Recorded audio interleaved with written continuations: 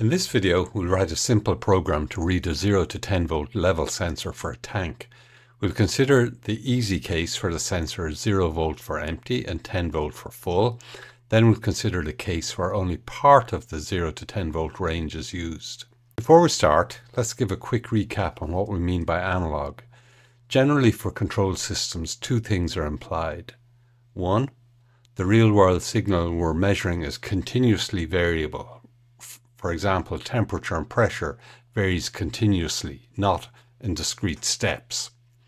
We generally use some sort of transducer to convert the physical analog value to an electrical analog with a 0 to 10 volt and 4 to 20 milliamp being the most common. Our logo PLCs are digital devices, and any analog signals are converted to digital form at the analog input. The logo analog inputs convert a 0 to 10 volt signal to a digital value of 0 to 1000, and these are discrete steps, and so analog to digital conversion always introduces some conversion inaccuracy.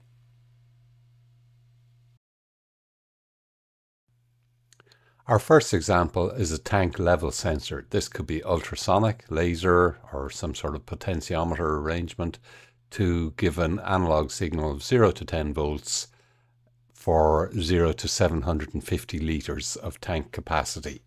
In this case, the sensor has been able to be calibrated with 0 output when the tank is empty and 10 volts output when the tank is full. So that makes our conversion very easy. And also note that the tank is uniform cross-sectional area, so the 0 to 10 volt analog signal will be directly proportional to the volume in the tank. Here we draw our transfer function, and we can see it's a straight line. At 0 volts we have 0 litres, and at 10 volts we have 750 litres. In Logosoft we have the analog input already available for us. We have a message display, and we're going to add in an analog amplifier to scale the value for 0 to 750 litres. We'll give the block a name. Minimum input value is 0, maximum is 750, and that's it. Notice the gain has been set to 0.075, so it's just going to multiply the analog input by 0.75. The analog amplifier needs to be terminated, so we'll use an AM flag for that. We'll edit our message text, give it a block name. We want to display the raw value from the analog input. That's available from the AI button above the editor. And we want to display the converted volume in litres. We can get that from the function block and take the amplified signal from that. Leave a little space to put in the units, L for litres. And we'll tidy up and align the two sets of numbers. We're using M25 for the white backlight on the logo display. On the simulator we can see the raw count and the volume are set at 0.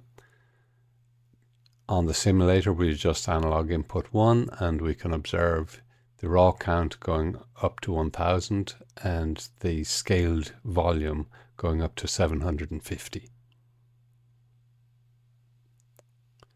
So that all looks fine.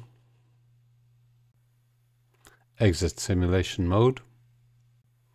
We'll download to the logo and simulate.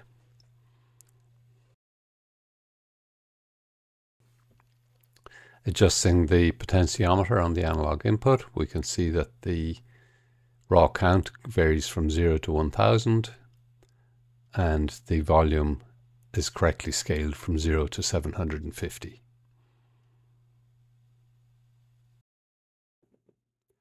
For the next exercise, we have the same tank but a different sensor, and this sensor is not teachable. We find by experiment that when the tank is empty, we get a reading of 1.5 volts, and when the tank is full, we get a reading of 7.5 volts. We need to scale the analog input to give us the same 0 to 750 litre readout on the logo. To program the analog amplifier, we're going to need to know the gain and the offset. These we can work out from our graph. The gain is the slope of the line, how many liters per count, and the offset is where does the line intersect the y-axis. So if we go back to school for a few moments and look at our linear equation, y is equal to mx plus c. M is the slope. How much does y change for every x? So that's 750 liters divided by 600 counts, remembering that the 6 volts will be converted to 600 counts. That gives us a gain of 1.25. And then to calculate where does the line intersect the y-axis at 0 volts, we use C is equal to y minus mx, just rearranging the equation at the top. And we get minus 187.5. So back to our logo soft, I've moved the default display down to the lower end of the screen to give us a bit more space. We modify the gain and offset as we calculated a moment ago. Run a quick simulation on this to check everything's working. With the raw count at 0, we're getting minus 187 liters. And with the slider at maximum, we get over 750 liters, which we'd expect. You might notice at various points in the simulation that we have difficulty getting exactly 0 or exactly 750. That's because we're measuring 750 liters, but with only 600 steps of resolution on the digital conversion. So here we can see we can get minus 1 liters or plus 1 liters, but not exactly 0. If this was a problem, you could adjust the offset by 1 count.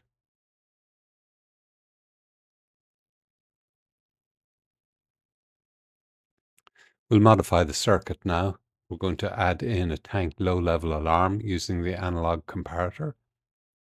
We'll set the low level at 100 liters and we'll add a bit of hysteresis in so that the alarm will turn on if we get down to 100 liters or less, but it won't turn off until we get above 103 liters. We'll set the message text with a priority of 5, so it will override the default display. And we'll add in the tank level.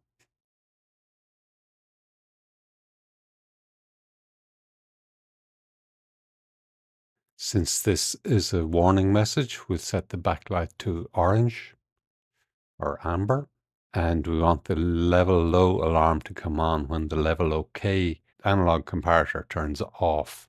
So we'll invert the input on the message text. Now we can see that when we go above 103 liters, the display is white. When we go below 100, it turns amber. Go back up 101, 102, 103, and at 104, it goes white again. Notice that the level warning with the higher priority overrides the default message text. We've seen that having a non-zero reading for tank empty complicates the maths and the scaling a little bit, but we can use it to our advantage here and say that if we ever get a reading that's below 0 liters in the tank, then it means the sensor has broken or the wiring has broken or power supply gone. So we'll copy our low-level alarm and give an error message if the liters reported ever drops below -5. And we'll add a little hysteresis into this as well to prevent chatter. Modify the text message. We'll change the priority to 20, so it overrides the low-level alarm. I've forgotten to change the function block name. We'll set M29 to give us a red backlight for the fault, and we'll turn on Q1 in the event of a fault. Run the simulation to check.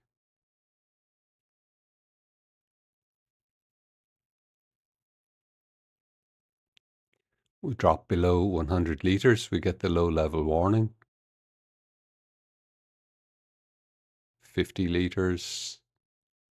And when we go to -5, we should get sensor fault. And we increment back up again. And at -2, we back to low level warning.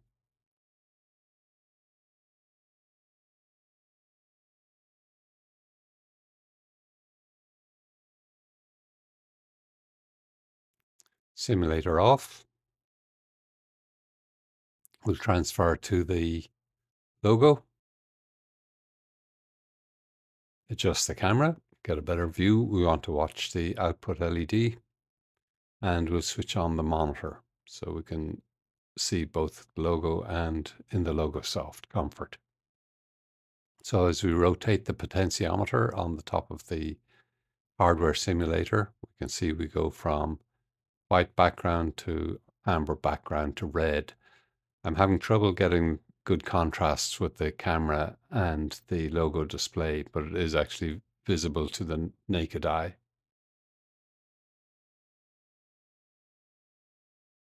So to recap, we've had a look at the analog inputs 0 to 10 volt, the meaning of analog sensor types, simple scaling with process 0 at 0 volts, scaling with process 0 with an offset.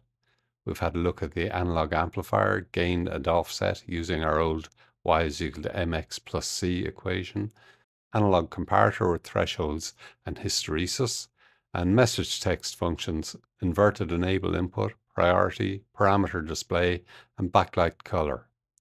So I hope it's been a worthwhile 15 minutes. And as usual, if you have any requests, comments, corrections, please let me know in the comments and like and subscribe. Thank you.